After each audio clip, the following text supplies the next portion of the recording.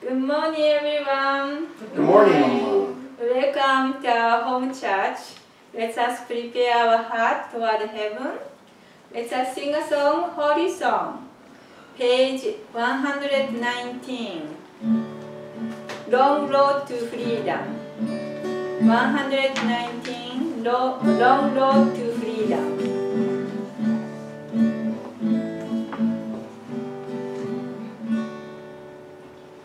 It's a long road to freedom, a winding steep and high. But when you walk in love with the wind on your wings, and cover the earth with the songs you sing, the miles fly by.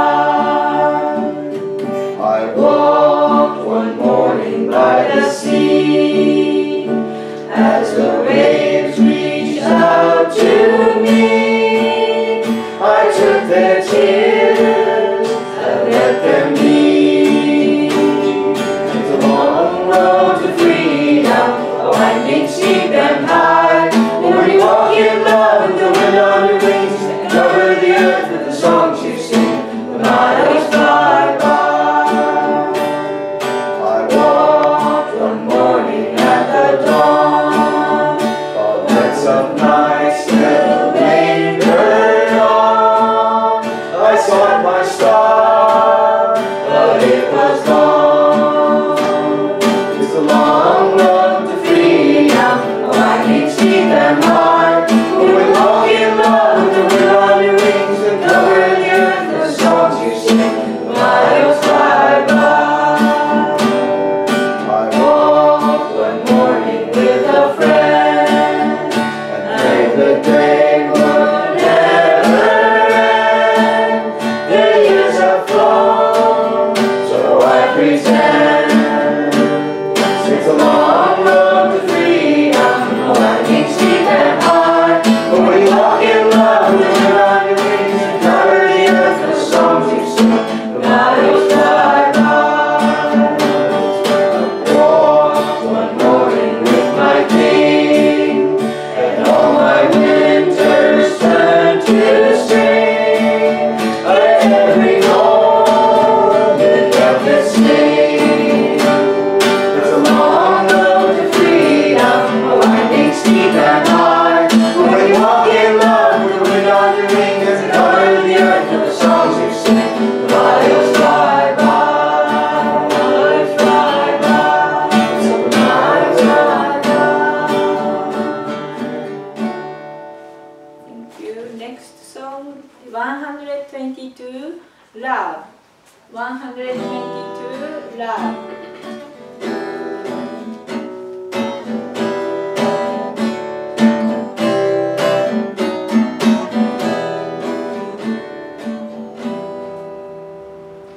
Love, love, love, love.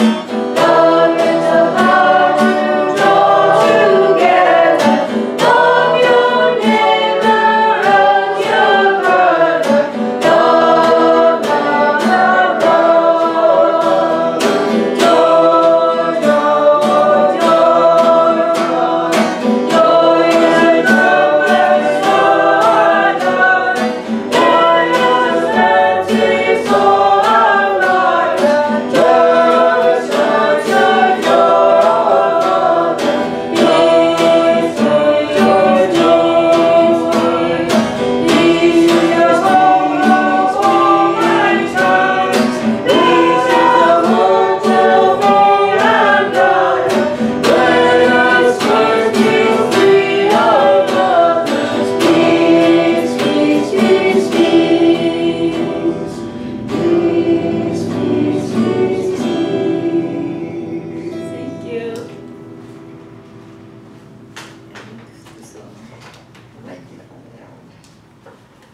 The next song, 104, If Life Were Gracious Enough. 104, If Life Were Gracious Enough.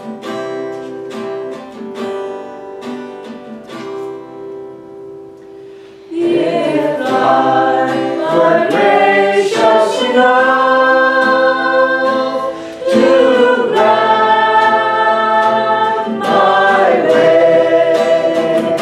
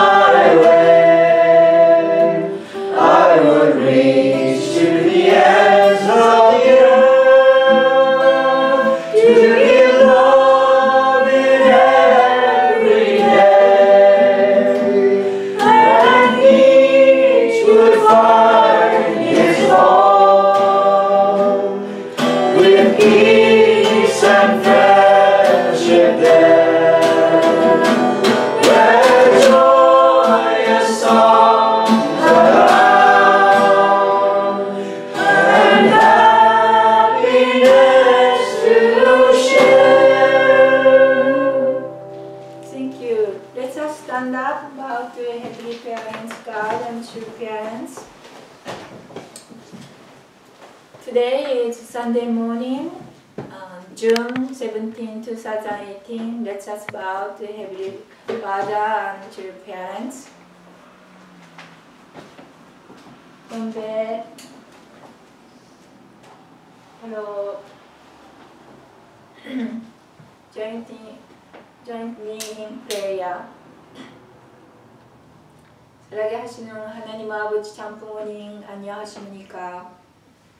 We are grateful to receive a new day and a new week.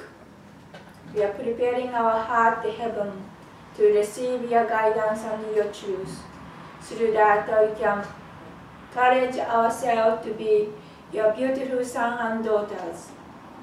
We are grateful to true Father discovered the many things we didn't know, the fundamental question, who we are, and how to change this world to be peaceful world. So many things, so many questions was popping out our head, but never understand to understand the answer. Through the search of the truth and spiritual truth, and guided by you, so many people was receiving your life element and changed their life. We had in the New York some people using Uber or Yellow Cab, and people suicide. Recently, I heard the news that if we found this truth, maybe he didn't die that time. We're really sorry. People losing hope and dying for that. This world is full of misery, full of sadness. We really bring truth to the people who can realize we can change the circumstance with dedication, heart, and love and sacrifice. Please guide this time, reflect our life and determine. Please guide our pastor can give us guidance through the word, your word and truth, and we can produce goodness around us. Please guide us. Thank you very much.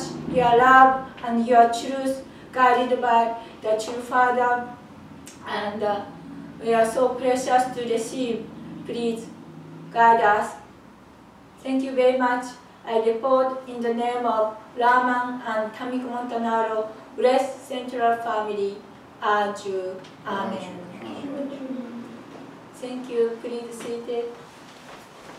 Welcome our Pastor Montanaro.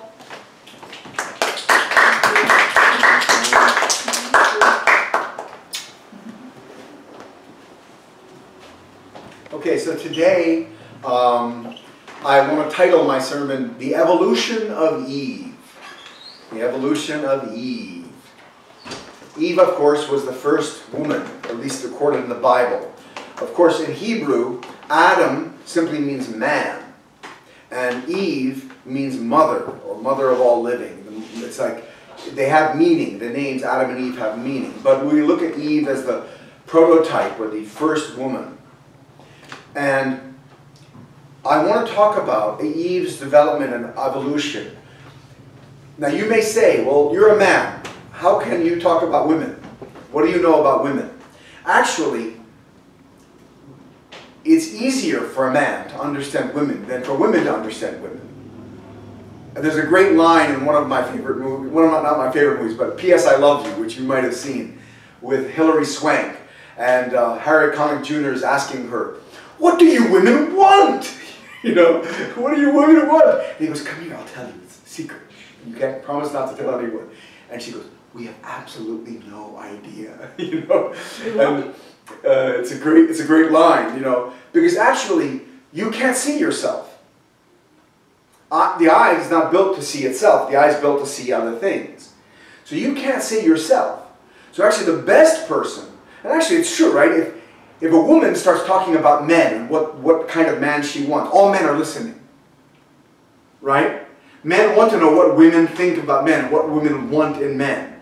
Because that's what we want as a woman. So if a woman wants this kind of man, we want to be that kind of man. And the same thing's true for women. If men start talking about what women, what they want in a woman, what women are to them, women are all listening. You know? So you need the opposite side to teach you sometimes what you are. You can't see yourself. So I think that was actually Father's greatest gift in a way. Father probably spoke more about women than men in his lifetime, in his speeches. He spoke about human responsibility, but he often focused on women and what their responsibility was and who they were, especially in America. Today we were talking in our sermon so far, we had 3 songs. And actually they were all American songs. And the last one, If Life Were Gracious Enough, is one of the most beautiful songs ever written in the unification movement. I think if I had to vote for a song that was the most beautiful song written in the American movement, that would be that song. It's incredibly beautiful, the last song we sang. Now, I thought about that. That song was written in the 1970s by some of the early members in Oakland. Oakland, California was the place that our movement blossomed. It really took root and blossomed, and thousands, literally thousands and thousands of people came through the workshops every weekend. And all the members would go to the land up in Northern California, in the Napa Valley. They would go to the land up there, and they would have a workshop, a 2-day workshop. And everybody would go to the 2-day workshop again and again and again and again. And they would bring guests with them. And it was like a celebration. And there were hundreds of people at these workshops. And literally, hundreds of people would join every year. Thousands. I think the count was like 1,800 people that remained in the movement had joined an Oakland family, which was 10 times more than anywhere else in the country. Oakland was this amazing culture, and joyful and cheerful, and it was very feminine.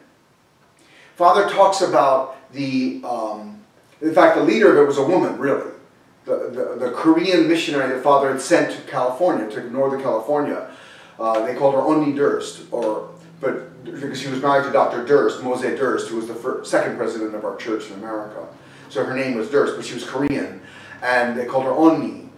And that she was actually the core, the center. She had spent 2 years walking around San Francisco, Oakland, and Berkeley like a homeless person. People thought she was like a homeless person because she'd be like muttering and talking to herself because she was praying the whole time for 2 years without finding anybody. She just was praying and praying and praying for the cities.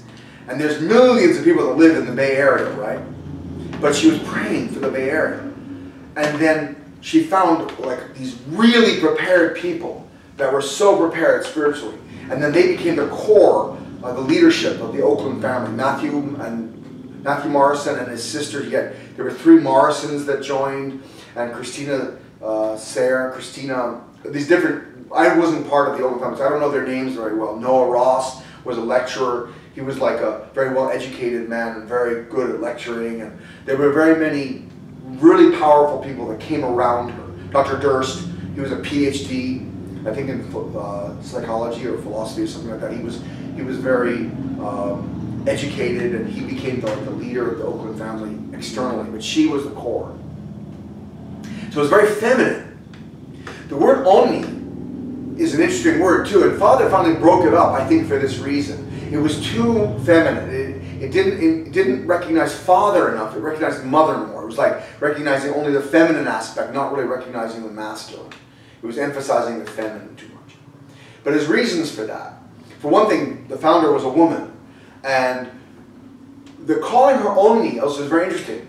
To Koreans, it was very strange, because Onni means older sister, which is fine, but it means older sister by a girl. A girl says to her older sister, Onni, Onni. So like you would call Alyssa Onni, you'd say Alyssa Onni, and you would say Alyssa Onni, or you'd say Sunny Onni, like that. You say the name with Onni at the end, and it means older sister Sunny, older sister Alyssa. So calling only is fine if you're a woman. But when the men were using, and all the men were using it, for Korean ear, it was really strange. It was like everyone was a woman. They should have taught, when a guy says Nuna, so they should have at least said, the guy should say Nuna to Nunadurst, Nuna. Nuna is what a boy calls his older sister. So there was something wrong. It was a little bit off, just a little bit off. But anyway, a little bit off. But the amazing thing was that, in spite of the fact there were some things mistakes, and there's always going to be mistakes, because as we grow out of our fallen nature, our sinful state, as we inherit Father's teaching and become more solid, we realize that the way we were following Father before needs to change, needs to grow, and that the things we did and the way we were following Father was wrong sometimes. And you're going to have to see that in your life, that you have evolution, growth. But in spite of the mistakes, the Oakland family was incredibly successful and incredibly good in many ways. Like that song. Many songs were written. Almost all the songs that we sing in our songbook that were written in our movement were written in the Oakland family. They sang and sang and sang. And they were there was a creative spirit. Joshua Cotter joined in Oakland family, and he was incredibly creative. He was trained to be a jazz pianist, and he was practicing 10 hours a day, he told me. That's all he did with his life, was practice piano. He loved playing the piano. And suddenly he met our movement and he had to give everything up. He gave everything up to join our movement, but he was still very musical. So he wrote many of the songs in our movement, also Joshua Cotter. So all these creative, intelligent, powerful people joined. And then after that, nothing. For the last 40 years, since the Oakland family's heyday, almost no Americans have joined. We've had incredible results in Malaysia and the Philippines. It's been incredible, the amount of people joining our movement. In Africa, in Asia, in Japan even, people join somewhat. In Korea, sometimes people are joining. They're joining, steadily. But in America, except for we had many ministers and their congregations coming close to us, but not really understanding principle as the core of their philosophy or ideology. Why? And I want to talk about that. We talk about the title today is Evolution of Eve. The Oakland family, one last thing I want to say about it is this. When I went to Korea, I was surprised to learn that the Koreans put a lot of faith in something called jihak, the study of land, the study of the land. They believe that mountains are very masculine. They believe water is feminine. So they have this very, very deeply developed understanding or philosophy of studying land formations and how they affect your spirit. So the most feminine configuration to a Korean is a bay, or like a pond or a lake or an inlet. Some kind of water that's enclosed. Like the ocean is feminine too, but it's very wild. But when you come into, let me give you an example so you understand what I mean. Chirisan is in South Korea, just south of where I was living. I was living in Cheonju, which is one of the southern capitals, about 3 hours south of Seoul. Just south of me, there was a land configuration called Chirisan, which was a series of mountains like this, in a horseshoe shape. And not high mountains, hills, really, more than mountains, like hills like this, in a horseshoe shape. And in the middle there was a mound, like a bump. And there was a temple there, a Buddhist temple. And there was a stream that flowed right out of that mound, right out of that gap between the mountains. And the configuration is just like a woman's womb. It is just like a woman's womb. It's circular, it has liquid water coming out, and there's a little mound on the top, and it's just like a womb. And Koreans have pilgrimages to this place when they want to get pregnant. From thousands of years ago, they would come to this place to pray to God to give them a baby, when the women wanted to have a baby. They would go to this place, because it's very feminine configuration, and the energy of the land. The Koreans believe the energy is conducive to women's giving birth and this whole thing. On the other hand, Paektusan, White Top Mountain, and the mountain ranges in the north are very masculine. And Kim Il-sung, in order to emphasize his his role, his mythical almost image as the founder of Korea, believed that he was born on Paektusan or something like that. He came out of heaven on Paektusan or something. It's very masculine. See, the mountains are masculine. And the earth is feminine, the softer, especially the water, like a lake.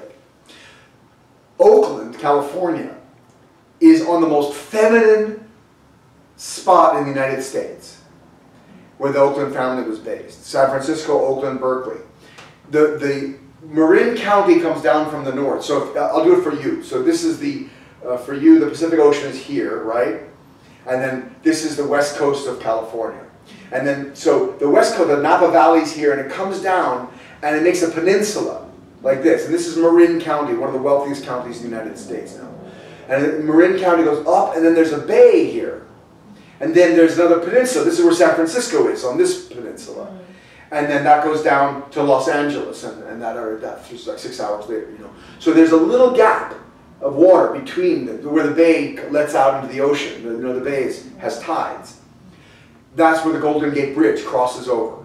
Yeah. Okay? So that's like a womb, just like the Shiri-san. It's like a womb. It's like a body of water. And that's why, that's one of the main reasons why 1,800 of our members join, because that's where birth can happen. That's where new life can come, is in a woman's womb. So that area has a womb's spirit. And that's why it was a feminine kind of movement, too, that was there. When women take care of young children more than men do, so that it was a perfect place for birth and growth to happen. Later on, Father would take those members and send them out all over the United States and even over the world as missionaries. So once they grew up in that nice feminine place, they could have more masculine influence and get sent out. Again, I know that I'm touching on some themes here that are going to make some of my listeners, especially American women, upset. And I don't mean to upset anybody. I just want to speak the truth. So if I'm not speaking the truth, then I hope you can call me out. But if I'm speaking the truth, then please listen and realize I'm not trying to upset or offend anybody. But what I'm going to say, I've already started saying it, you're seeing how I'm pointing out the differences between men and women, the roles of men and women, women as nurturers, women as mothers. In modern society, we're losing that completely. In fact, it's being not just lost, it's being thrown away. It's being thought of as archaic, as patriarchal, as the wrong way of thinking, and that this modern idea of gender decision, like you can decide what gender you are, has taken over our country. The last election, Hillary Clinton came this close to being elected. It's the closest a woman has ever come to being elected to president of the United States. There was not even a hint of a woman running for president in the first 200 years of the United States history. The first president, George Washington, was elected in 1792. So you think until 1992, there was no hint. Hillary Clinton came in the White House in 1992 as the first lady, and she was there for 8 years. So based on that, and based on her being a senator of New York, which was really just a setup for her to become president, she ran for president as, you know, having experience and that kind of thing. We won't go into politics here, but I will say this, that this whole idea that women, you know, there's a famous song my mother used to sing for me, I can do anything, you can do better. It's a man-woman sort of song, you know. Anything you can do, I can do too. No, you can't. Yes, I can. No, you can't. It's from a musical. I've forgotten, well, maybe Oklahoma or something like that. And I've forgotten, I don't know musicals that well, but it's a song that, from 1940s or 50s that showed this idea of the battle of the sexes. The battle of the sexes. But what are we trying to win? Why is there a battle? Should there be a battle of the sexes? The women are trying to get out from underneath what they see nowadays as thousands of years of oppression. That women have been oppressed by men for thousands and thousands of years. They've been forced to do housework and cleaning and treated like a slave. And it's true that in the United States, for instance, women couldn't vote until the 1900s. In fact, the black vote was restored before women's vote. Black men could vote before women could vote. Black women couldn't vote until women could vote. But black men could vote by U.S. constitutional amendment a few years right before the women could vote. Women weren't allowed the right to vote. So it shows, what does that show you about the thinking? Men were thinking women's role is in the home. They don't understand the world of politics. They don't understand the world of government. They don't understand the world of economy. They understand their home. That's their province, their area. You know, and they would leave that to the women. They wouldn't even go in the kitchen. Their kitchen was the woman's domain. In Korea, when I was there, a man wouldn't set foot in the kitchen. You can't go in there. It's a woman's domain. You can't go in there and take snacks out of the fridge. No. The woman is responsible for food. And she's responsible for everything in the house.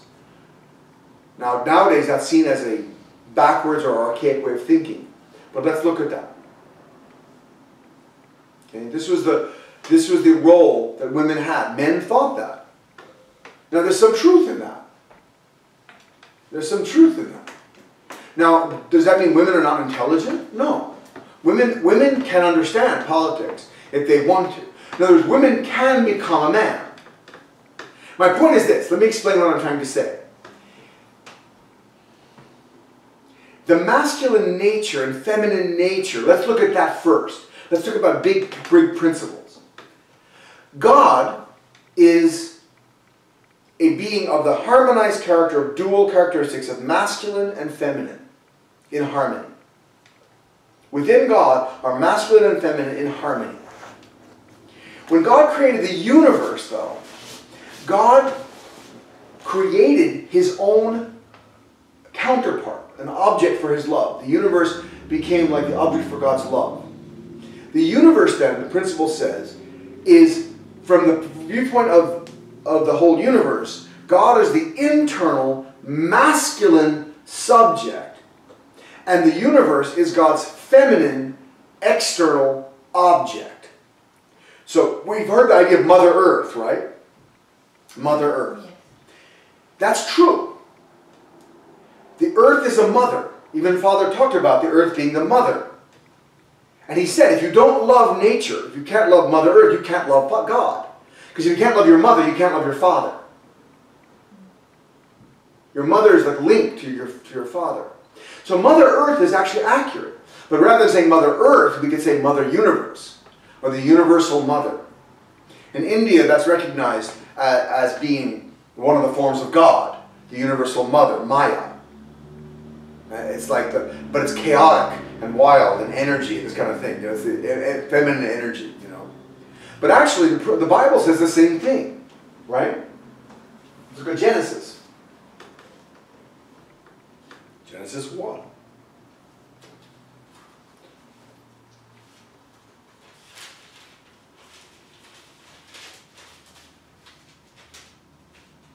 In the beginning, God created the heavens and the earth. The earth was without form and void, and darkness was on the face of the deep, and the Spirit of God was hovering over the face of the waters. Then God said, let there be light, and there was light. And God saw the light, that it was good, and God divided the light from the darkness. God called the light day, and the darkness he called night. So the evening and the morning were the first day. So the earth was without form and void. And so that you have, and the waters on the deep. That represents the feminine aspect of God, the energy that God has. Then God's Spirit moves in and organizes it and shapes it. So energy, we talk about the feminine aspect of energy when we talk about the law of thermodynamics, the second law of thermodynamics, entropy. That it says that energy seeks absolute disorganization. It seeks the widest possible dispersal. If you light a match here, the heat doesn't stay around here. The heat will have give and take with the air until the heat spreads into the whole room. The energy tends to want to spread out. Women's nature, and the nature of femininity, is energy and life, and this whole idea of nurturing life. The universe was created by God, in other words, as his feminine object. God is like the husband, and the universe is like the wife. Of course, within God are masculine and feminine. But then God created the universe, and the universe is God's feminine object. And the earth, especially, this ball, this sphere that we're all standing on, is like the womb of the universe. for his children. And then God's love comes into the womb, into the earth. And over thousands of years of evolution, God's love formed all the animals and plants until the whole earth was a garden. Beautiful garden. And then he created his children, Adam and Eve. Not like a magician, poof, where these Adam and Eve, pop, pop, come out of the ground, which is how many Christians think that God, from the dust of the earth, God created his flesh. And then he breathed the Spirit of God right into his nostrils, the Bible says. But we can understand that symbolically. That means that God took, our body comes from the earth. And that's why it's from ashes to ashes, dust to dust. Out of dust you were born, unto dust you shall return, the Bible says. When we die, our body returns to dust. And our spirit goes to heaven, the spiritual world. So, what does that mean? It means that God took the earth. We know that before there was life, everything was just matter, dust, mud, stuff, clay. And he formed the first life out of it by giving cellular structure, one-celled animals in the ocean. Feminine again, right? The wombs, water, right?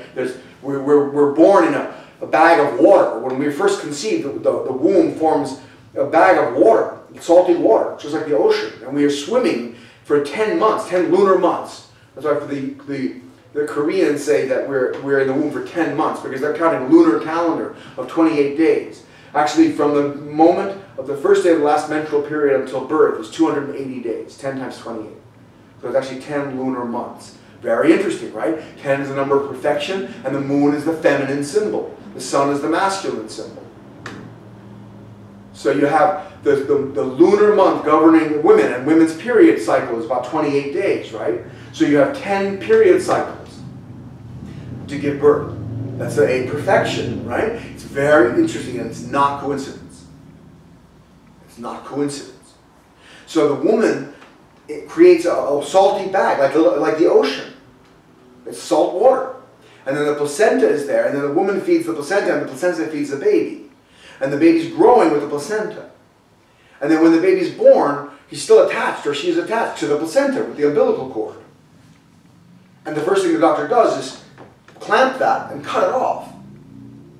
So then the placenta is, now it's used for research and things like that, but usually traditionally it was thrown away. Animals eat it. Animals will eat the placenta when it's born. Many animals, most of them I think. They eat it, they lick and clean, and they eat everything. But the point is that the thing that we're relying on for life, that placenta is right there giving us life, energy, and all the food. So if you think of a fetus, it's very attached to that placenta. But when it's born, it's cut off from that. Same thing with our physical body here. We're living in this physical body for 10 decades maybe, right? Not 10 months, but 10 decades. And then when we die, when we get old and we die, then we shuffle off this mortal coil. I think Shakespeare, right? When we get rid of our body, then our body goes back to dust, to the earth, and our spirit goes on. So our body is like the placenta. Our spirit is growing on the foundation of our body. And then when we go to spirit, we don't need the placenta anymore. We don't need this physical body anymore. And we can go to spiritual world. So that's our kind of a nutshell. That's our life, right? Our life cycle. In the water bag, in the air bag, and in the love bag, Father said. In the spirit world, we live on love. We breathe love. So if you're not a loving person and you go to spiritual world, you're not ready, you're not prepared. You're going to be limited in what you can do and where you can go. Because you're afraid of people, you're afraid of things, and you've created a selfish little bubble. But if you go out of that bubble and all the time break the bubble and love everyone you meet, when you go to spiritual world, that same love will let you be free. So you have to live your life in love, Father said. Okay, that's a nutshell of our life cycle. But looking at the relationship between man and woman in that, God is the invisible, masculine subject, and the universe is God's external, visible, feminine object. Subject and object relationship. Initiation, response. So the energy of love comes from God into the universe, giving it life. And then that joy comes back to God from the universe as the universe multiplies that life and makes it come to greater form, right, as it grows. This is a cycle of love. So the universe is like God's wife. Then when the husband and wife love each other, what happens? Baby happens. So in the womb, which is this airbag here, this earth, his children were born. We're God's children. We're in this protected environment of the earth until we reach 100 years old, and then we go to spiritual world. And then we can meet God. You see, we're inside mother right now. We're inside our mother right now. When we pray, we're trying to let our voice be heard through the wall of the womb. Like we're kicking, you know. Yeah, we're kicking. Like you can see when a baby kicks, you can sort of see the outline of his foot, you know, pushing against the wall. You can see a little foot. It's so adorable, you know. Little foot is a foot, you know. Or, you know, little fist. Bing, bing. And the mother's like, ow, stop it. But, you know, kicking, you know. Not alien, okay, calm down. Okay, come on, the baby, come on. So, anyway, the baby is in there for 10 months. So we're inside our mother right now. We're inside Mother Earth. We're inside the universe. That's why many religions only see that.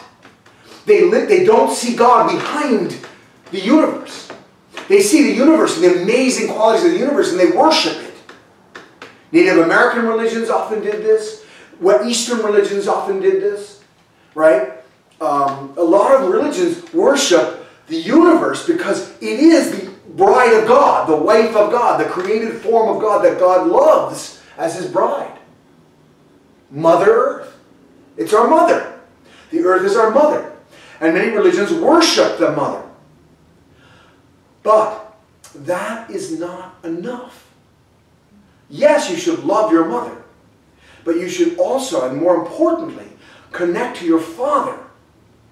Now, until we die, we're not going to be able to connect to our father directly. Just like a baby cannot connect to his father directly until he's born. And then the father can actually hold him and love him directly. But in the womb, you can hear the voice of your parent. You can hear the voice of your mother and the voice of your father.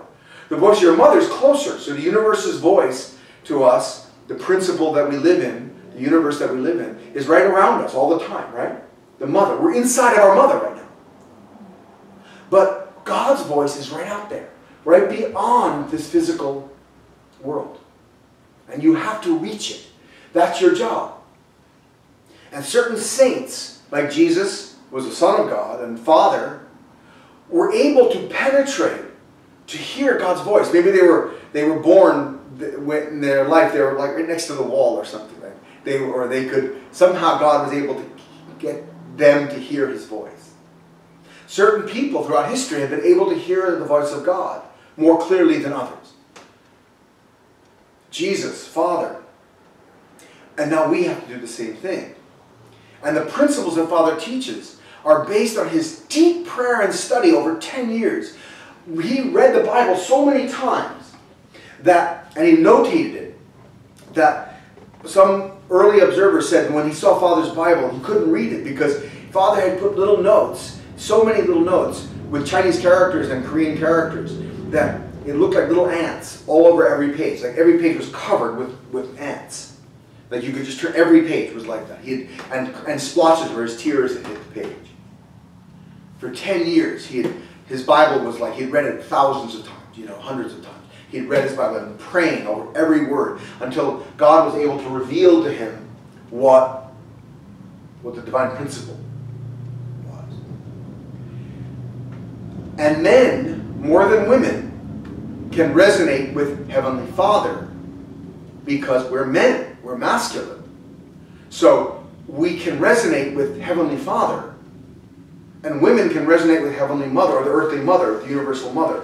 So women are actually, their period cycle, right, is actually completely in time, you know, 28-day cycle, basically. Basically, you're tied to the tides, you know. Maybe your period comes in at the neap tide or the ebb tide or like flow. You're usually at the same time every month in a lunar cycle, in the cycle of the moon. So women are closer to the earth. That's why women decorate a home. If I were alone, when I was alone before before I, met Oman, before I got married and stuff. Men are just disgusting. We're slobs, A. And B, even if we're not slobs, even if we live neatly, we're simple. We don't decorate. There's no frills. There's no little beads hanging from things. It's very simple. I had a sleeping bag. I had a 10-speed bicycle, a beautiful one. And I had a guitar. And I had a backpack. And what I could fit in the backpack. That's how much clothing I had. It was a real backpack. I mean, like a hiking backpack. So I could put a pretty good amount of clothes. But that's all I owned. And I didn't care. I was happy. I was completely happy. And men, well, men, they will wear the same clothing every day. Right? At school, didn't you see that? Guys will wear the same exact shirt and the same pants every day until it's like falling off of them. It's so gross. The girls Or not falling off of them. That's right. It's like in Wayne's World, Garth says, it's like a new pair of underwear. At first, it's, what is it? It's constricted, but then it becomes a part of you.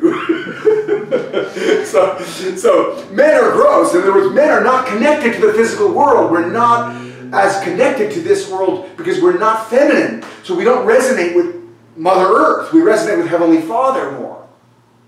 That's why the Messiah had to come as a man. That's why Adam is subject. So we're getting back to our original theme, the evolution of Eve. It may be offensive to women, but it's great. Men and women are different. Hallelujah. Revelation. Newsflash. Men and women are different. Newsflash. Scientists discover men and women are different. It's like, duh. But, we've lost that simple understanding that men and women are different. Because people mistake, the kids do this. It's got to be fair. It's not fair. Some now got something, It's like you want the exact same size ice cream, right? I've told this before. What's the only way to cut one piece of cake so that the two boys will not fight over who gets the bigger piece? What's the only way? What is it? Have one cut it. Your one kid cuts it, the other one chooses. Okay? If as a parent, that's a little hint. You have one kid cut it, the other one chooses. You will never see so carefully cut a piece of cake as that's like.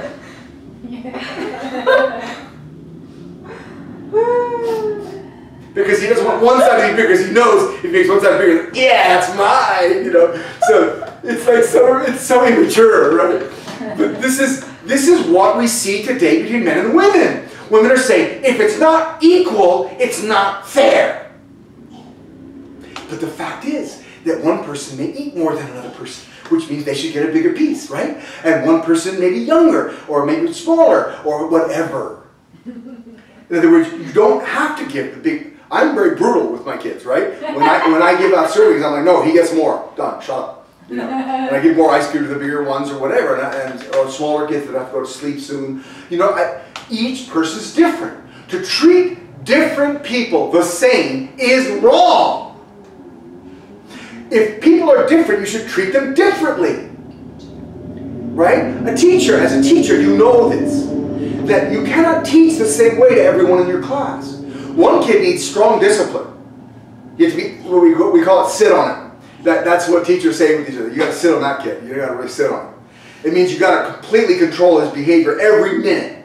You have to look at him, watching him like this. And a good teacher knows how to do this. When administrators come in to observe, they're watching as a teacher your classroom management, how you understand the different roles and relationships. And I got really high marks, except that I would let the kids. I'm much more free than most teachers are. So I let the kids be a little nuts, because I think it's a good environment for learning, if you're more free. But administrators would be, at first, they'd be a little bit surprised by that, and how the kids would sometimes be loud or talk back to me or something like that. I don't mind that so much. But when they're rude to each other, or I shut it right down, But I'm aware of each kid's character. And you're like, no, and one kid may be so shy that you do that to them, they shut down completely. So a shy kid, you're constantly encouraging, you can do it. Come on, let me hear you. Okay, great job, right? And if people are making fun of him because he's shy or something, then you shut them down loudly and directly. So everything's different. You can't treat different people the same. It's unfair to treat different people the same. It's unfair and wrong to treat men and women the same. Men and women are different. News flash. It's not just biological. Our biology and our spirituality are connected. God created us different. Thank you, God. Men represent Heavenly Father. Women represent Mother Earth. You represent the earth, women. You are representing the beauty of the earth, nurturing, giving life. Like the earth, you plant a seed in the earth and it grows. You plant a seed in the sun, it burns up. Men destroy little kids. We're not designed or built, really, to be that nurturing mother. We can find that in ourselves if we want to. And so we can actually adapt and change. Because we're spiritual beings, we can change. And we do have men have feminine nature within them. Women have masculine nature within them. The problem we're seeing in today's American society, and now it's spreading throughout the world, Europe is definitely on that way, is that women are trying to emphasize their masculine nature to the point that they're becoming men. They're becoming just like men. They're shutting down their femininity. And men, confronted with a world of women that are completely becoming masculine and tough, are becoming gay, becoming feminine, becoming more and more feminine, and finally becoming like soft and not wanting to intrude and not wanting to, because the women are so like bristly, you know, like, boom, what'd you say? You know? I love movies, as you can tell, but I just watched a movie called The Ugly Truth, which rated R, you have to make sure that the kids aren't in the room. But very funny. Katherine Hagel and Gerard Butler. Very funny movie. And the woman who is playing the newscaster and is married to the other newscaster, the husband and wife team. And you know, Gerard Butler's playing this guy that's kind of a real guy, you know, a guy's guy, you know, and he's talking about how men are different from women, basically. And he's telling the woman that you've emasculated your husband. You've taken away his masculinity. And he's like, yeah, you've taken away my masculinity. And then so finally he gets them to love each other again. And it's nice to see, he grabs her, he kisses her really strongly, and then he carries her away on his shoulder.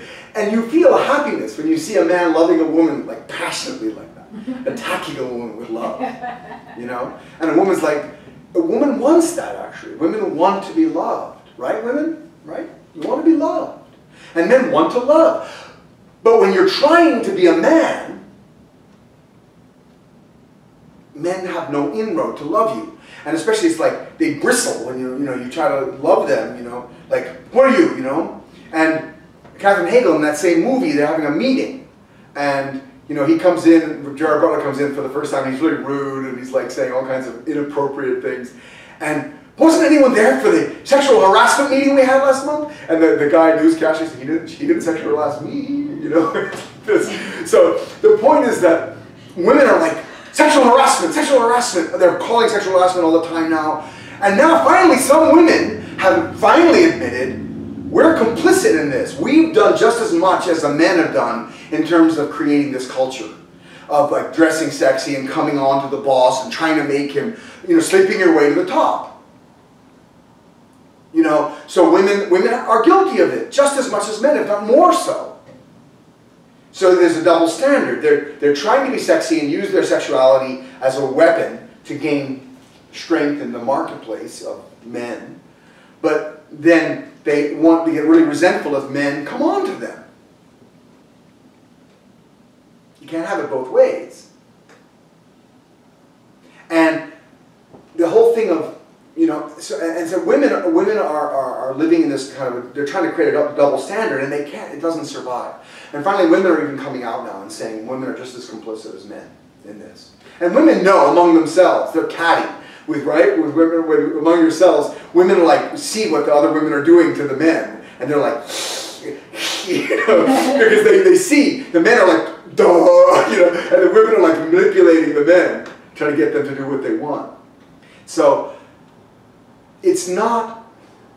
The key is this: women have to become more feminine. They have to become women. Men have to be men. It's okay that we're different. Does that mean that women cannot work, cannot be in the marketplace, cannot be leaders, cannot be things like this? I think what it means, I'm not going to say yes or no to that. I'm going to say this. I think the course of life for a woman and a man is different. I think we end up in a similar place. But I think the course we go through in our life is different. A man, by his nature, is more masculine, is more outgoing. The true nature of man, coming from Heavenly Father, is outgoing, is reaching out into the universe, exploring, touching, investing, loving, creating, manipulating reality. Women's nature is to receive a man's love, to receive that and be a nurturing force of love and warmth and goodness to give to the children and to create a nurturing home, to create a home, a nest, and to give life to children and to take care of them and help them grow. And a woman's nature is therefore different in the sense of almost unconditional acceptance. I won't say unconditional love, I won't say unconditional acceptance of children. Like the womb doesn't judge the child. It can be a child that maybe has birth defects, right? But the womb will still try its best to take care of that child, will not throw that child away. Sometimes it does though, right? There's miscarriages because there's a genetic abnormality and the womb will miscarry that child. Actually, that does happen. But in many cases, most cases, it doesn't care if your nose is big or small, thank God. And it doesn't care if you have brown hair or blonde hair. It doesn't care. It's going to give the same nurturing quality. Mothers are like that. Fathers are different. Fathers want you to reach perfection. They want you to be right and good and true. We set a standard. This is the true standard. Men think this way, absolutely. We think of absolutes. And our position is very awkward in certain circumstances. A man, like, you know, sometimes men are really rigid and everything's falling apart around them and they can't make adjustments. You know, and women just roll their eyes at men who are like that. So there's weaknesses in both sides, but the point is that men's nature is to see God's point of view, this absolute point of view, the eternal law, the rules, the way it should work, and we create this kind of standard, and we expect you to meet that standard, and we don't care how long it takes, but we'll keep pushing you until you get there. You know, the distortion of that is like the coach that is like beating up on his kids, right? And you see that in the movie Whiplash, right? With J.K. Simmons. He's great at acting in that. He won the Academy Award actually for Best Supporting Actor. As the brutally, violent almost coach of Miles Teller, right? Who's a drummer. So you see that kind of quality that men have where they can become too much controlling and, you know, like this. And also you notice, if you see in families where there has not been a feminine presence, maybe the mother died or the children are being raised only by a father, the children are like super nervous and they judge themselves really harshly and they're very critical of themselves and critical of others. Children that grow up with only that strong masculine figure. And the opposite is true. Children that grow up with only a mother, which is much more common in America with single mothers and that kind of thing. Children that grow with only mothers sometimes get spoiled because they just, everything I do is, my mother loves me. Everything I do is fine. I'm great. I'm good. You know, I'm perfect just the way I am. You know, and this kind of thing. And there's no sense of I have to change. I have to grow. So you see that when a man raises children by himself, especially if he's a very strong, subjective man, maybe loving but strong and subjective, you know, disciplinary, children sometimes grow up too tight. It's like they didn't get the nurturing from a mother that tells them, you're fine just the way you are, you're okay. But if they only have the mother who's, you're fine, you're okay, I love you just the way you are, then they get spoiled and soft and they become weak because they don't have that masculine pressure. And same thing with plants. We think of the analogy of Heavenly Father and Mother Earth, of the sun and the earth. Then you think, if a seed is planted in the soil and it gets too much moisture and too much earth and not enough sunlight and warmth and air, it rots. It rots. So a child can rot if he doesn't get this strong masculine sunlight and air. But if you plant a seed where there's no water, no moisture, dry earth, it'll sprout and then it'll wither and die in just the heat and the air, the sun. So it needs both. Hello! We need men and women. And we need them to be different. Because children need men and women to be different. That's the ideal situation for children, is to be raised by a strong, vertical type father and a softer, warmer, nurturing mother. This is the ideal relationship. And because of the fall, that was lost. And we've been distorted. And we're not where we should be. My title this morning was The Evolution of Eve, right? And I wanted to talk a little bit about the fall with women at the center, the idea of women's responsibility. I was, for a long time, I thought that it's really men who want sort of this free sex, right? The idea of free sex was in the 70s, the idea of, and you could have sex with whoever you wanted, there's no consequences, no responsibility, right? And with birth control becoming more widespread, basically, people had sex with each other, they didn't care, they didn't think about children. In the old days, you knew, or at least if you were raised by your parents, at least in any way correctly, you knew that if you had sex, you had children. Babies came from sex, right?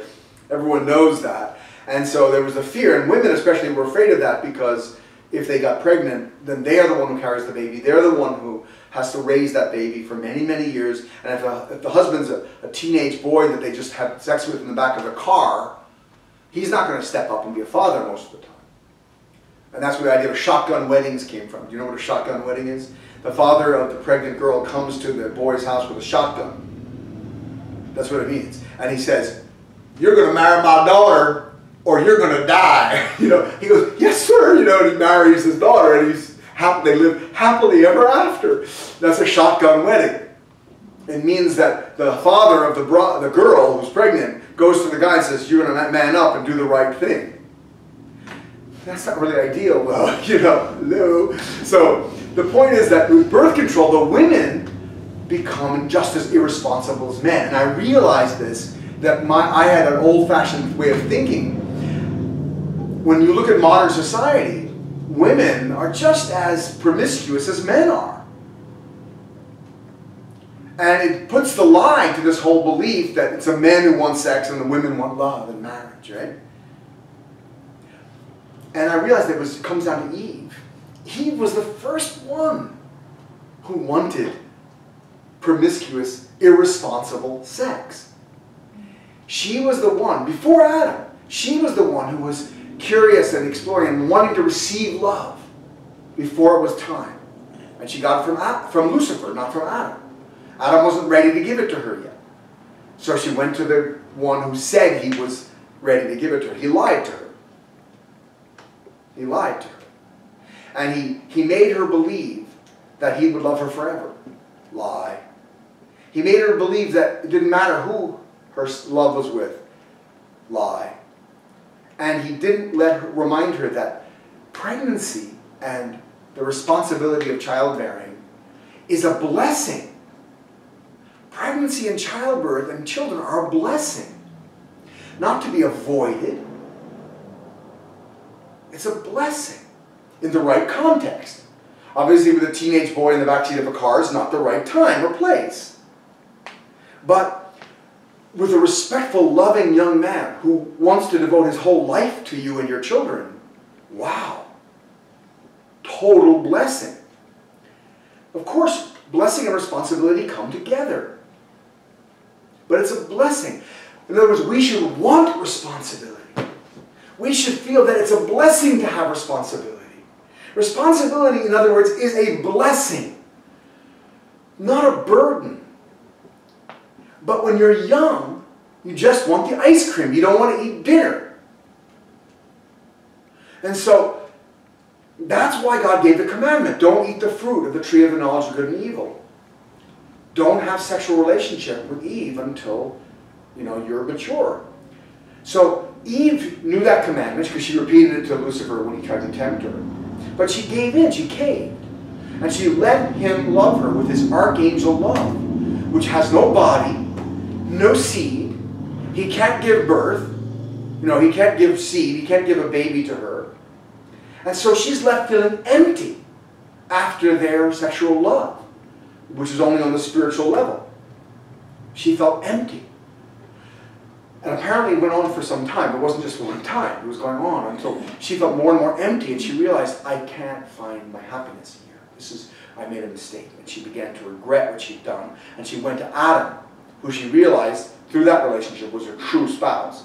But she felt guilty and ashamed and afraid of God and of the punishment she might receive, that she would receive. And Adam didn't know that she'd fallen, didn't understand. And he fell into love with her, but like a boy that a girl, pulls in with her tears and her, I love you, I need you right now, and then he falls in love with her. And he protects her, and then he has sex with her. And she wraps him around his finger. Wraps around her finger. So this kind of sick relationship was the foundation of our family on earth. We are the results. We are the children, great-great-great-grandchildren of that couple. And that is in our souls and in our ancestry and all around us. And so, that has to be fixed. Eve was the first one then to seek irresponsible love. Eve was the first. And then Adam was the second. Now, in our modern society, we're seeing Eve again as we come back to the point of the fall. This is the final thing. Please pay very, very close attention to this. As we come to the final point where the fall can finally be restored, all those conditions are being brought back again. In other words, it's like the conditions right after the fall are being evident now everywhere. So we can face it and see it. It's no longer just an imaginary thing or a concept in the Bible or something.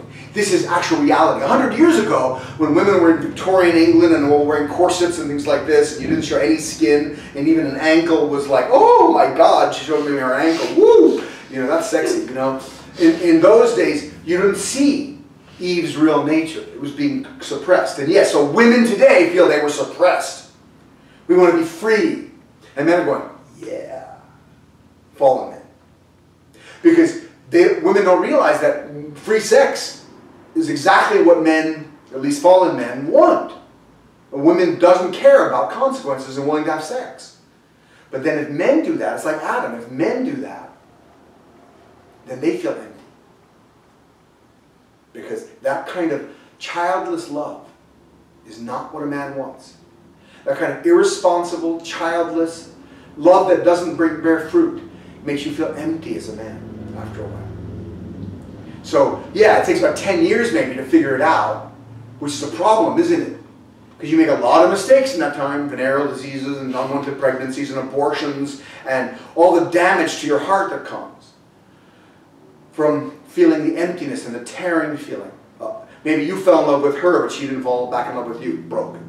Or she fell in love with you, but you didn't fall in love with her, broken. And all these broken hearts, and that you come into your marriage like a wounded warrior, all ripped up and torn up and damaged and limping and crippled. Not an ideal way to start a family. So the evolution of Eve.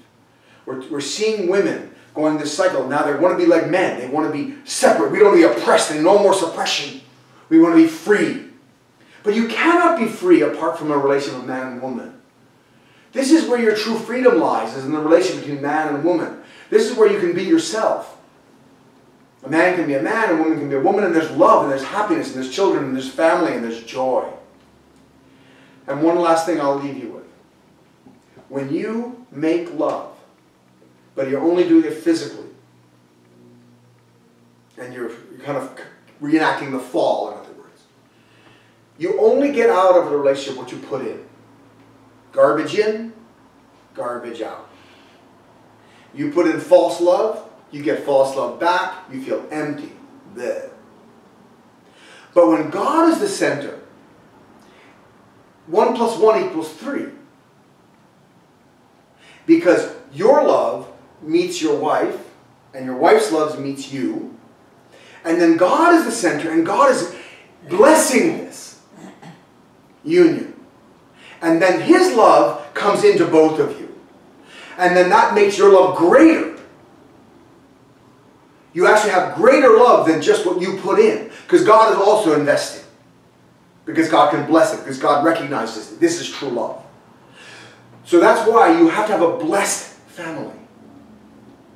Because you want your love to be blessed by God. You want your relationship to be blessed by God. So the man and the woman loving each other is not just what they put in, but it's what they put in plus what God puts in. That leads to a surplus of love, and that becomes the children. The children are the result of a man and a woman, hopefully, I mean, if they really love each other with God at the center, and then the extra love also goes out to the world, to the cosmos, to God himself. God feels love from a true family. So at home, the conclusion of our sermon is that you must, recognize that we are all part of the society. We've been influenced by the society, the trends in society, but we mustn't let the trends that we see in society, gender confusion and the loss of gender identity, we mustn't let that distort our thinking and derail us from following a heavenly way, which is always men are men, women are women. Their love relationship creates perfection with center on God. And that's a blessed marriage. That's why we call ourselves the blessed family sanctuary, because we were blessed by Father. Father matched us together, and he blessed us together. And so our relationship has been blessed by God. And that blessing now Father wants to give to everyone in the world. So we've been given, commissioned by Father to give that blessing to our spiritual children. So if you want to get that blessing, I hope you can come to us and call us, and we will educate you about what that means. And if you're ready to receive that blessing, we can bless you. And so you also can be a blessed family. So this is a blessed family sanctuary. A sanctuary, a safe place for blessed families. And that's why we pray in the name of Raman and Tamiko Montanaro, a blessed central family. So that you see how it all ties together, Father's teaching. So please join us in becoming a blessed central family. Become a blessed central family. Become a beautiful place. Gosh, we want the whole world to be like this. We want the whole world, every family, to be singing and beautiful. Wouldn't that be a wonderful world to live in? It's very peaceful, very calm.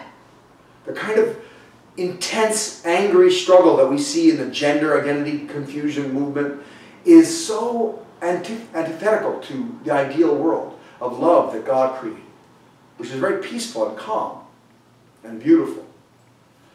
So let's resist this trend, let it die out, like all trends will, this will also pass. This too shall pass, as the Bible says. Let's join in prayer.